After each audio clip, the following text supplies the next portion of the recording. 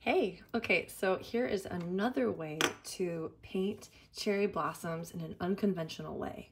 All right, so what you're gonna need for this is a straw and some liquidy paint.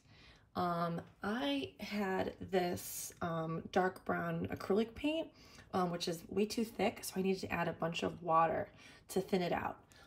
If you have tempera paint, it's a little bit more liquidy, but you're still gonna wanna add a little bit more water.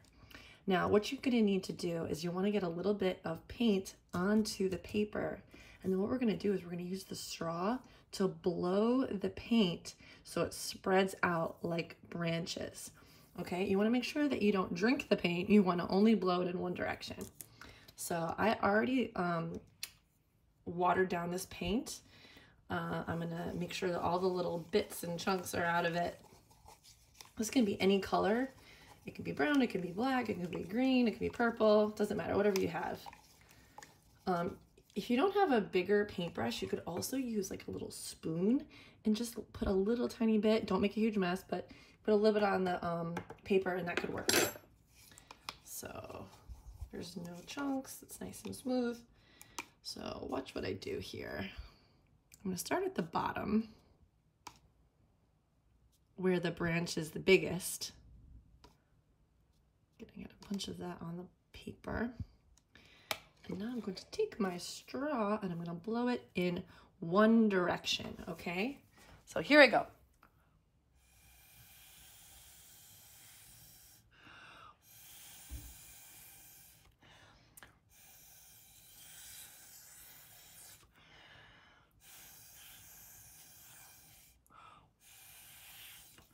Doesn't that look cool? Awesome. I think I might turn it like this. All right.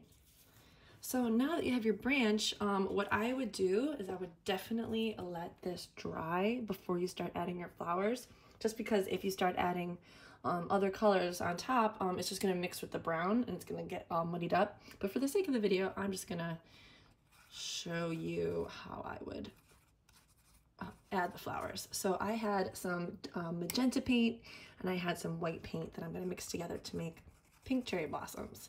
But you can use any colors you want. You can paint your flowers however you want. Cherry blossoms have 5 petals.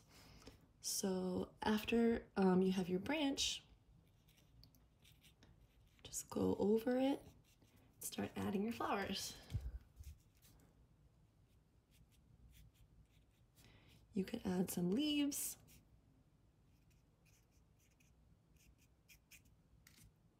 Maybe I'll make the inside a little bit darker. And you definitely want to fill up the page and add a lot of different flowers. You could even maybe have another branch coming from this direction. This is just a really fun, cool way to create branches in a way that you might not have tried before. All right, have fun.